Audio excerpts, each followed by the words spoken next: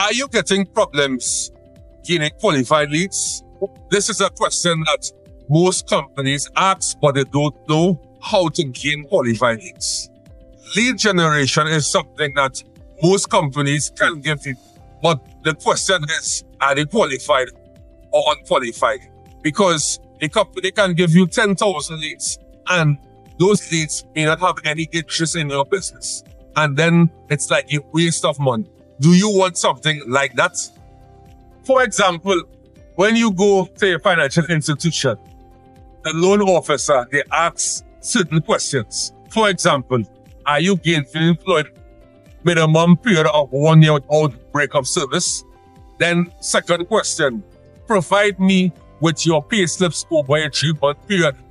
Third question, do you have some sort of payment plan that will be feasible to you? They want to find out that if it is that you can repay this loan. So necessary questions need to be asked, and it helps them not to waste their time and also your time. So you understand why it is that these financial institutions qualify you immediately. Let's say that you have not been accepted for the loan. What the right thing for a loan officer to do is to still take your contact information to provide you with things that you should work on over a period of 6 months to 1 year.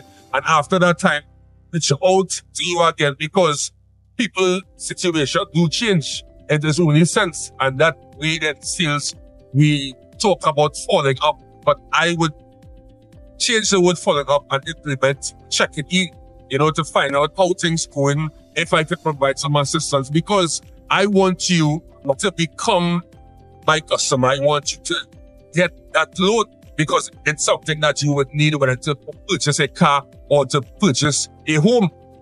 One great way to gain qualified leads is by utilizing Sales Navigator. That is LinkedIn.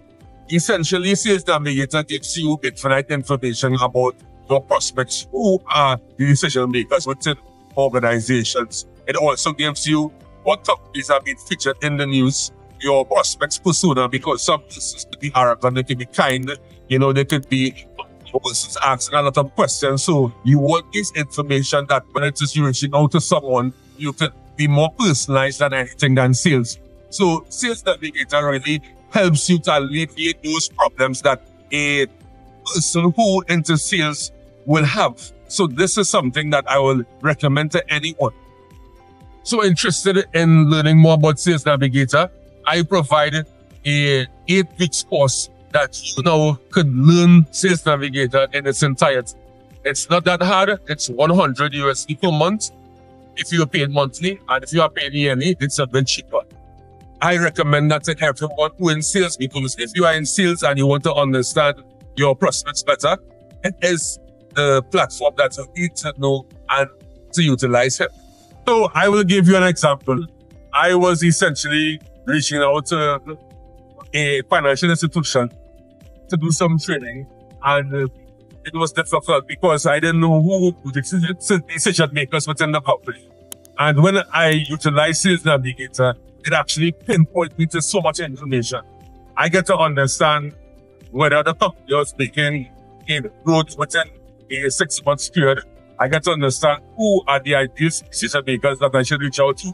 Sales Navigator didn't provide me with 1 or 2 ideal decision makers, but 3 and 4. So when I was sending my email, my proposal, I actually copied 3 of them in it, because sometimes you may reach out to one decision maker and they may leave an organization, and then you have to start all over.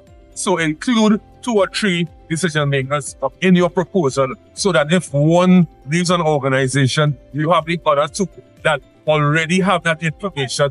So all you have to do is just check back with them to find out if it is that you now could be able to work with them, work with their team. That is. So it's really something that I would tell anyone, don't study the money. $100 and then you could be making so much training companies, selling products and so forth.